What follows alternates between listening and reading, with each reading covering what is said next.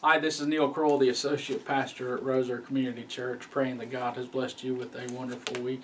And I can't wait to see you on May 31st. We are opening up the church, praise the Lord, for Pentecost Sunday. Oh, just to celebrate the birth of the church as we come back as the physical gathering of the church is exciting. And I can't wait to see you. You know, one of my favorite books of the Bible is Nehemiah. Nehemiah had a prestigious job working for the king, but he heard about the destruction in Jerusalem after the Babylonian conquest, and he wept about it. He asked his king to, if he could go and be in Jerusalem with his people, and the king let him go. And he traveled some 1,700 miles from Persia to Jerusalem, and after seeing the destruction, Nehemiah wept. He spent 3 days and nights observing the walls and the destruction of it, after spending 3 months just getting to the city. And then after the tears, and after the long journey, and after examining the destruction of the wall, Nehemiah says something important. An exclamation, some translations say, but he says, "Come, let us rebuild." And under the threat of war from other countries and some of his own Jews trying to take advantage of his workers, Nehemiah and those that believed of what God could do rebuilt the walls in 52 days.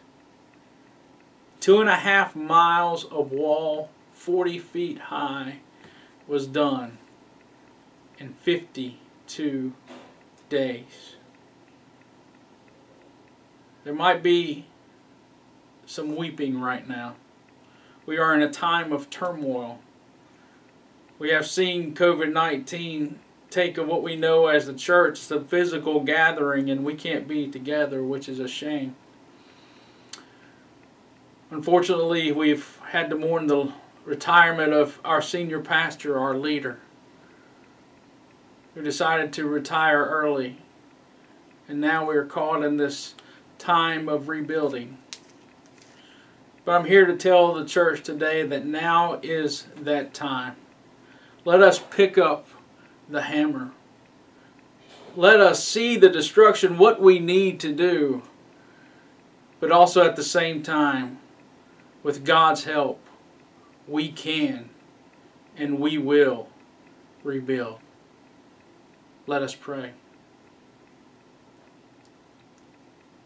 Father, I thank you for the wonderful leadership of Dr. Bob, and I thank you for all that he's done for Roser. And Lord, we are saddened to see him leave, but Lord, now is the time for us as a church to see what we need to do, to see the work that you've laid out before us, and to help us too, Lord, pick up that hammer and to start rebuilding, to start being that light upon the hill for all the world to see, so that those that are in the darkness can see and praise their God. Thank you, Lord, for this opportunity as we're going to gather together in a week and a half to celebrate your great love and your wonderful grace.